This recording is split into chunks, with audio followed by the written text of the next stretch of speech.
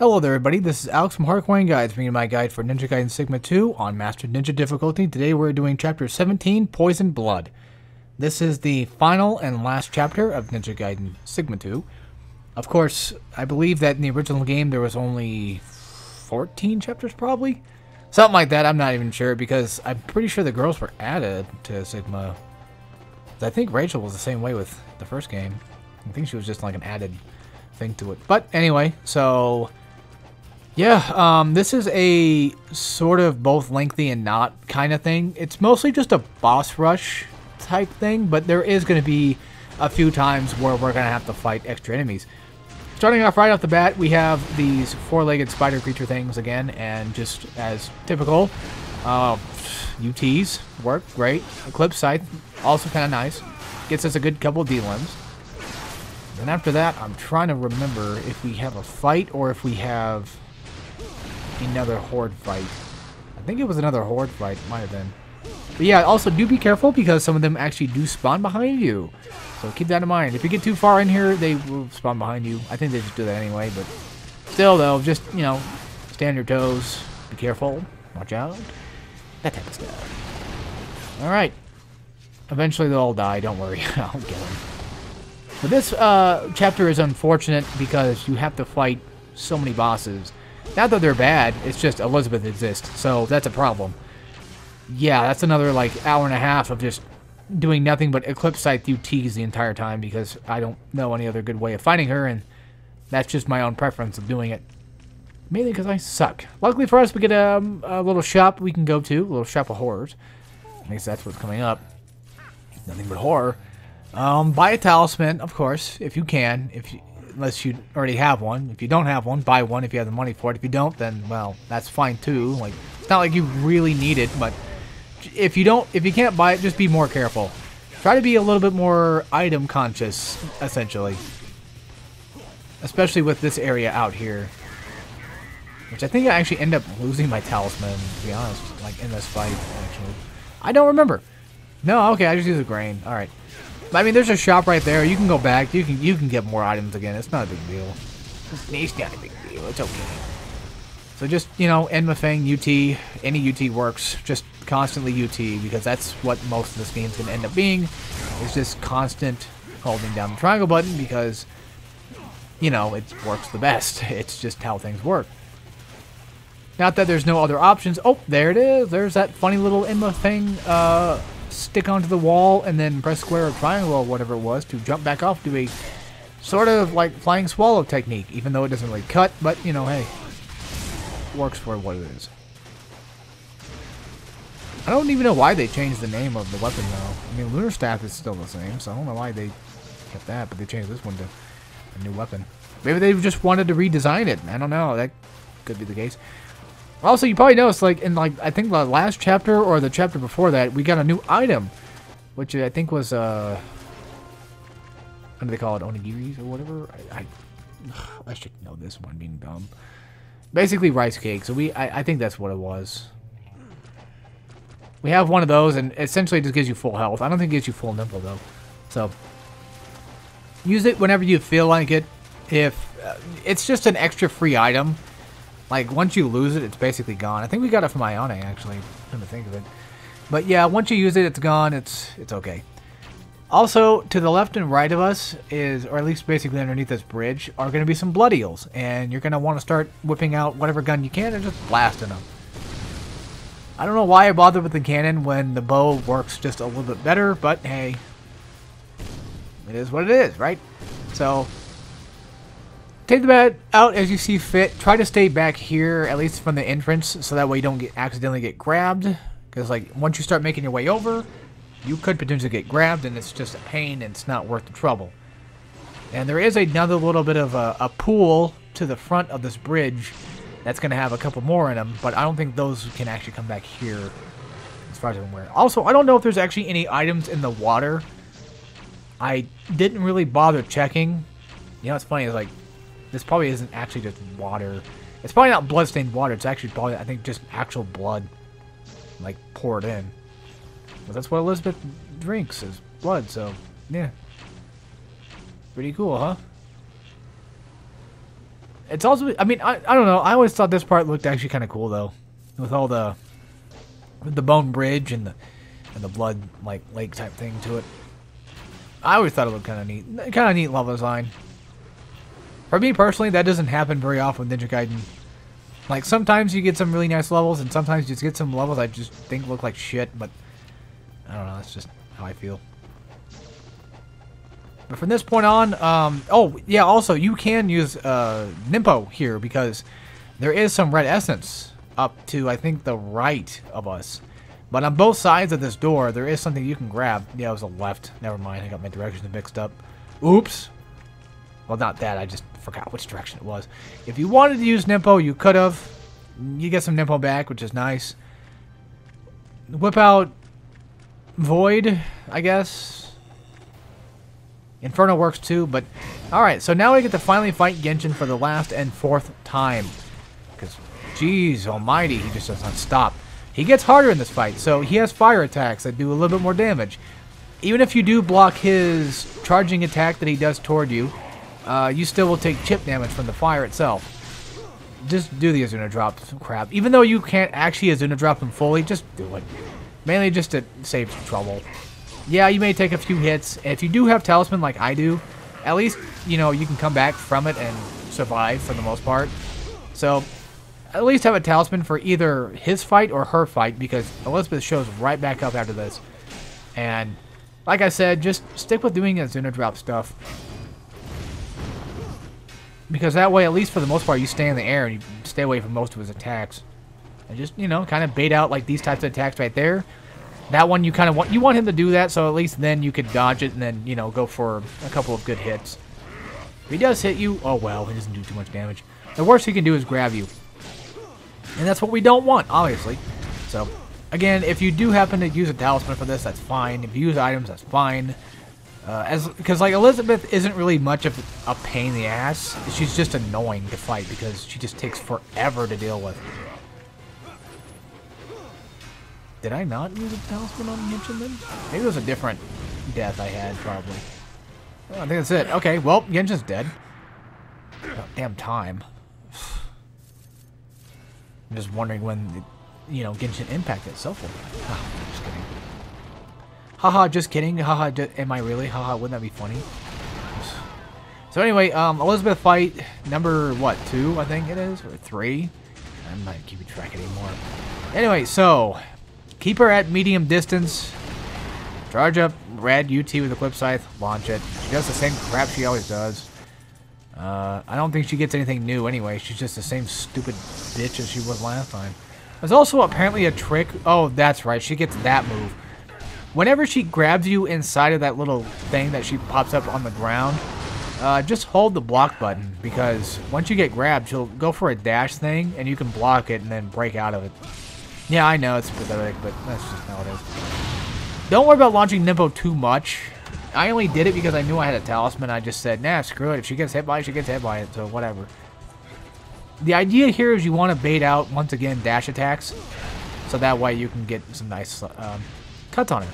The reason why I recommend staying medium distance from her, like at least a good distance like this, like 2 jumps away, is 1, so that A, the dash can't hit you, B, her close attacks can't hit you, and C, at least keeps her from trying to go into flying mode, which when she's in flying mode, you can't really do anything to her. But yeah, apparently there's a small trick with Genshin's body where you can actually just, I guess, hide over near him and she can't go through him or something. I don't know if that's fixed. I don't know. I have no idea. Now, you saw there I died and she got some blood back, but it's okay because guess what I had? Talisman on hand. That's right, baby. I actually ended up not using the rice cake the entire time of this playthrough. I actually forgot I even had it. And I think it was in my, yeah, it was in my easy mode playthrough. I accidentally used it because I went to go use an item, and then I went over too far and used it, and I'm like, oh, fudge. But then I was like, who cares? It's easy mode. It's Elizabeth. Even though Elizabeth may be on easy mode, most of the strats usually just end up being the same because she's got some bullshit where she just can't get hit, and I hate it. That's why I always use a Clip Scythe because, well, as you see, it sort of pays off. But yeah, if you have the patience for this, then, I mean, awesome. You know, if you don't, there's other ways of doing this. There are other strats, but for me personally, I have the patience to deal with it. I died, I don't know how many times. I died a lot. Let's just say that. And I even died out of here. By the way, real quick, I do want to say that after you kill Elizabeth, you get a checkpoint. So if you die out here, it's fine. I can guarantee your safety. However, if you're playing the original Ninja Gaiden 2, I don't know about that. So don't take my word on that one. Just don't die, I guess. But if you die on Sigma, you're fine. Yeah. Don't believe me? Try it yourself. See what happens. You won't die, I assure you. No, I mean, you won't have to fight Elizabeth again, I assure you. But yeah, that's actually one of the few rare occurrences where they end up actually giving you a checkpoint of all things. Because typically they don't after boss fights. They just typically just say, F you, you know, we don't care. That type of thing. Usually they give you checkpoints at the beginning of boss fights. Unless you're Momoji, and then you don't get a checkpoint at the beginning boss, because I guess not. Either they forgot to program it, or they just decided not to. Or they just assumed that the Tengu brother himself wasn't much of a boss fight, even though he had a boss fight health bar. Who knows? Who cares?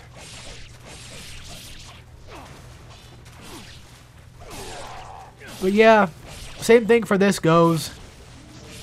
You know, same toe-to-toe crap. You just a zero drop if you need to. UT if you need to. Go for the mages. De-limb enemies so you can slow them down.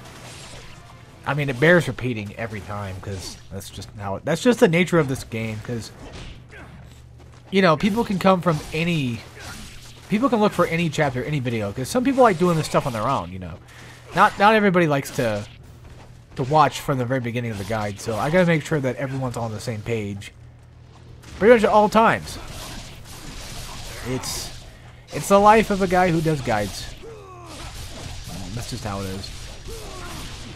So yeah, this may be a little too early to be talking about. I should say this for the end, but I may or may not take a small break after this guide is finished. At least with, you know, recording and all that other fun stuff, because man, oh man, commentary can be fun, but I did like 10 in a row today, and I want to get back to other things. I want to try other things for now, so. But at least I'm practically done with this game, so it might be a bit before I get on to the next game I'm going to do, which I technically don't have an idea of, but I'll tell you the ideas that I do have, but I don't know exactly what the next guy will be. Holy shit. I apologize. I'm very tired, I guess. It's been a long day. It's only like 3:40 and it's already been a long day, I guess. I don't know. It's just how it is. Okay, so that's finally over with. Now we have to fight. I don't know his name, but let's just call him the Fiend guy. So, what's the trick with this fight? Simple. Dodge. And then charge in the thing UT. And then with the lightning, your dodges give you iframes anyway, so it's no big deal. Constantly dodge. You're essentially waiting for him to come down off his high-ass throne so you can hit him with a UT charge. Go for the fiends if you can, so that way you get the essence to drop. And then whenever you get a chance to charge, which after he does like a laser attack, that's a good time to charge at least a good charge. And then from there, just launch it.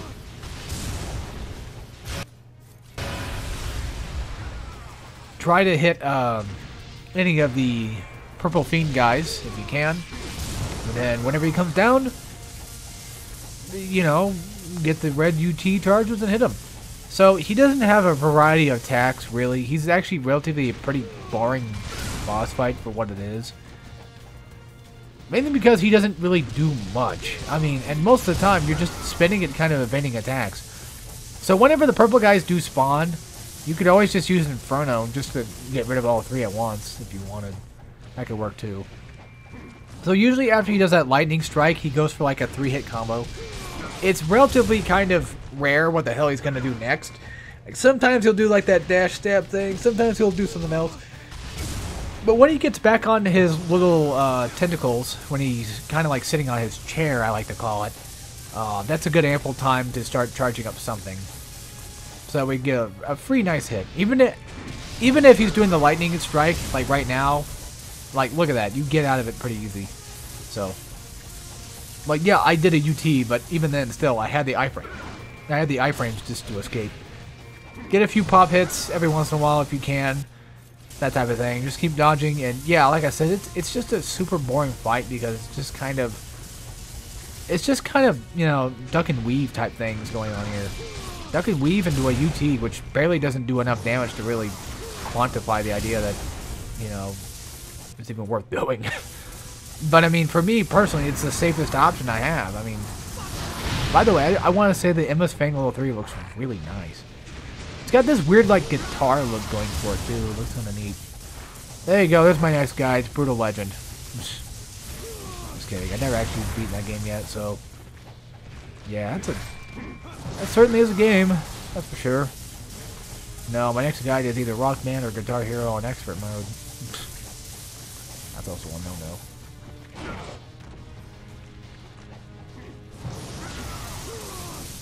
But yeah, by the fact that I'm not really talking that much, and the fact that I'm yawning so much, well, this is like my 10th commentary in a row by now at this point, so I'm kind of ready just to move on for the day and just be done with this crap.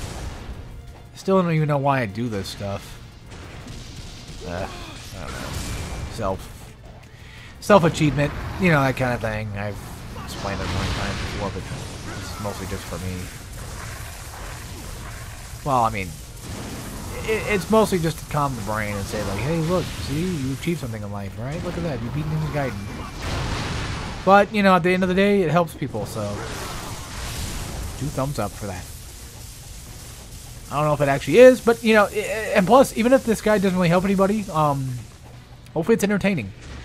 Right now, probably not, but for the most part, you know, I personally like watching people like Ninja Gaiden, so I think it'd be kind of neat if other people may have liked it. There you go, finally. God damn, it took forever. Speaking of taking forever, we're going to be speeding through most of this. So yes, this is the next fight, and we get a checkpoint, thank goodness. What spawns here is just nothing but essence. I don't know why. My guess is maybe there's a chance of ghost fish spawning. That's probably my only thing I can think of. There's no point in having essence because there's no shop to go to. I don't know. I don't know. I'm guessing ghost fish.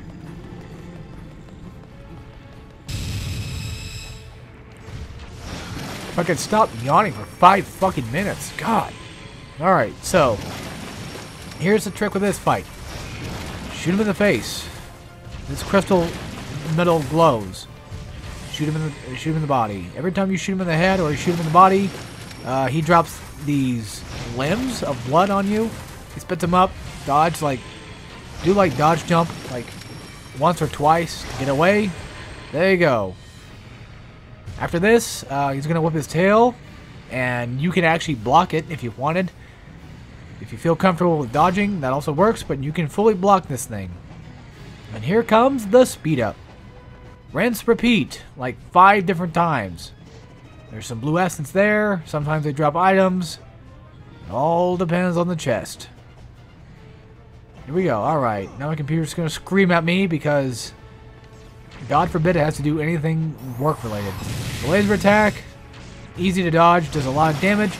He does have another attack that he can do, but he does it like somewhat near like the upper floors of this. And what he ends up doing is, like, I think he does like a grab attack, but it doesn't really happen until like when you get him like way up high. At least that's what happened to me though, so I don't know if he can do it at any time at all, but yeah. Alright, there we go. Do the same thing again. Shoot him in the face. Shoot him in the chest a couple of times. Sometimes you can get a couple of shots, sometimes you can't. At least if you get one, that's great, because that chest shot with that orb does more damage. You are doing damage to his head, yes, but for the most part, it's the orb thing that you're focusing on. After that, climb up here once again, get a grain, nice and easy. Shoot him in the face, shoot him in the chest. He's still glowing. I get a secondary shot. It's nice. I don't think it matters if you use bow or cannon. I don't know if they have really much of difference in damage in this fight. I don't care enough. Do whatever you feel comfortable with, of course. as always. So, next up, block or dodge. Then we're going to speed up. We're going to climb up once again for the second to last wave of his health. I think it's the second to last. I'm pretty sure it is. We're getting pretty damn close, though. Yeah, do be careful when you're coming up here, though, because once you see his arm, like, swing around, he can't actually, I think, grab you and do, like, an insta-kill. It's bullshit. It's either an insta-kill or it's enough to almost kill you, and I remember dying once to this guy. This boss is not hard. It's just that he's got some stuff that just hits hard. He's just super slow, and you can pretty much just get him in like a stun lock type thing like with this. So yeah, he's not even really the true final boss anyway. It's the next guy. Even then, the actual full-on true final boss isn't even really that hard. I died like 2 or 3 times to him, and then after that, nothing. Elizabeth is like the only thing I can think of that's relatively remotely hard in this chapter. Even then, still, Eclipse Scythe, you know, just good amount of patience, good amount of alcohol on standby, and you're pretty much alright. Okay. If you haven't fallen asleep yet, just shoot him. I don't know. What? What else is there to say? It's just the same thing. Dodge, shoot. Dodge, shoot. Like, I like fighting the boss. I don't have a problem with it. It's just like watching it in terms of like video-wise. It's like, oh my god, get on with it. You know? I could have sped it up, but I figured I'd leave it just as is, just in case anybody really needed that much help. You never know. All right, so fun little trick. Stick to his right hand, which is on your left side. Stick to his left hand and just do triangle attacks. There you go. He does a laser shot. If you can get him to the laser, that's great. If he goes for a grab, that sucks. But he usually grabs like on one side. If he goes for a grab, just dodge it. Like right there. So yeah, if he goes for that grab, that sucks ass, but that happens. Usually when you're on the left side of this, he'll do like that smash attack. Just jump, dodge, that kind of thing. Get away from it. Don't get grabbed because you'll get dead. Oh wow, there we go. Talisman. See what happens when you get grabbed? There you go. Proof of purchase that I've been playing on Master Ninja mode. For those that were, you know, probably saying in the comments like, oh my god, you're not playing Master Ninja mode. You're not taking that much damage, blah blah blah. Whatever bullshit you come up with, there you go. I don't know what other proof I can give you besides I died in one fucking grab. And if you think I may have stole these videos and used them for my own, that's great too, because I didn't. This is all authentic, baby. No matter how much I say that, I'm sure that somebody out there is probably thinking like, all this was shit and fake and, you know, I stole it from somewhere else. Whatever the case, that happens on YouTube, so that's just the nature. There you go. Stick to his right hand, hit it. If you get lucky, he'll do nothing but laser shots. He'll die. Fantastic. Great final boss. Better than the one it wasn't one. I mean, well, to be fair, kind of a little bit easier than than what was in one, because for the most part, I mean, yeah, with the 1 in 1, you just use items. This guy, you don't even really have to use items. You just hit him in the hand and he's dead. So, yeah, that's it. That's everything. That's Ninja Gaiden Sigma 2 Master Ninja mode. So, I don't have a lot of, like, really crazy parting words to say besides, I don't know.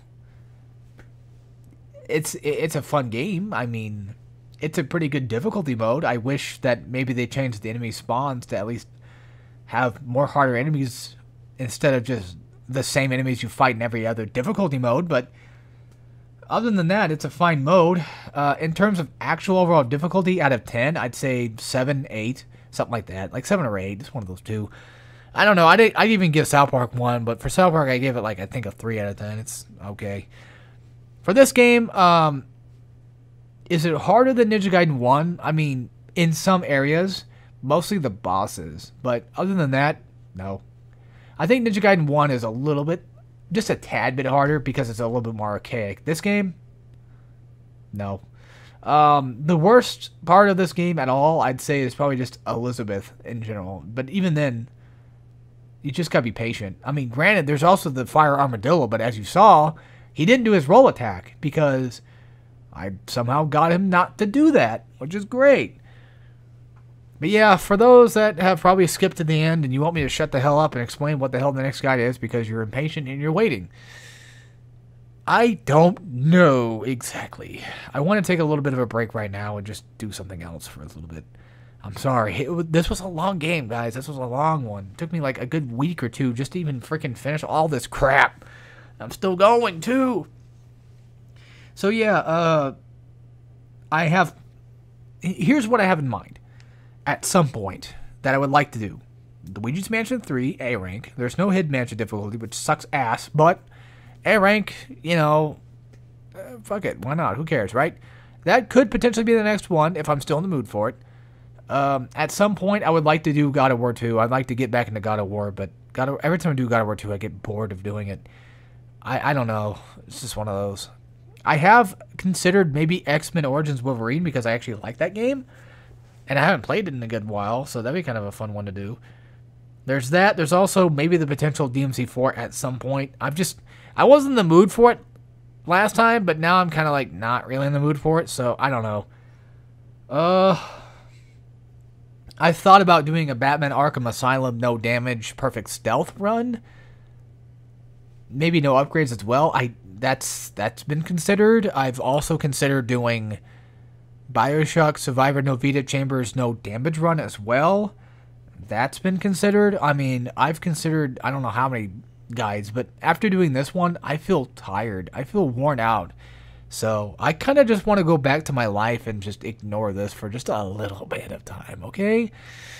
Just saying. What I come back with is what I come back with. I'd say it's probably one of those. Maybe No More Heroes. I have no idea yet. I'd say, if anything, maybe look forward to either Batman, X-Men Origins, or Luigi's Mansion 3. Those are the three I can think of that I would probably come back and do.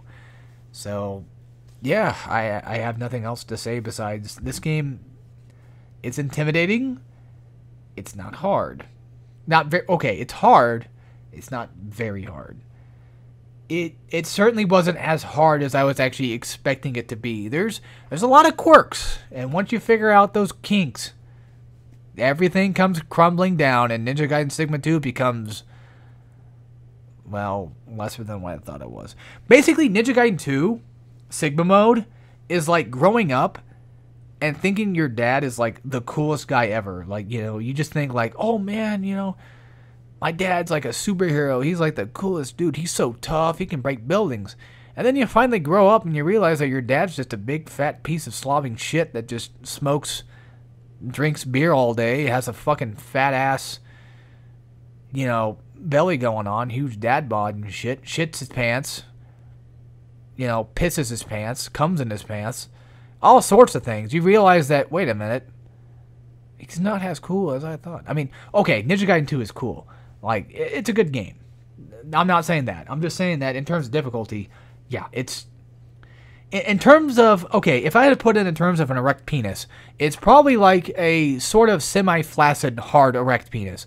Where, like, Ninja Gaiden 1 is kind of like a little bit of, like... It's more than a chub. Like, it's a little bit more than a semi, but it's not like, oh my god, this is, like, super erect. I mean... It's basically like what mine is, where it doesn't get fully erect ever anymore because I have, you know, basically ED at this point, but I can still come. You know what I'm saying? Like, it's almost erect. It can still kind of come, but you just kind of don't feel it. You know what I mean? You know what I mean? Yeah. It's almost there, but not quite. So, 7 or 8. I don't know. A fucking 7 out of 10 difficulty. I mean, come on. Most of this can be cheesed. Most of it's just UTs and OTs, that kind of crap. But yeah, I better shut up before I make this an hour-long video on accident. So, I'll see you guys whenever I get back to whatever guide I do next. So, as always, take care, everybody.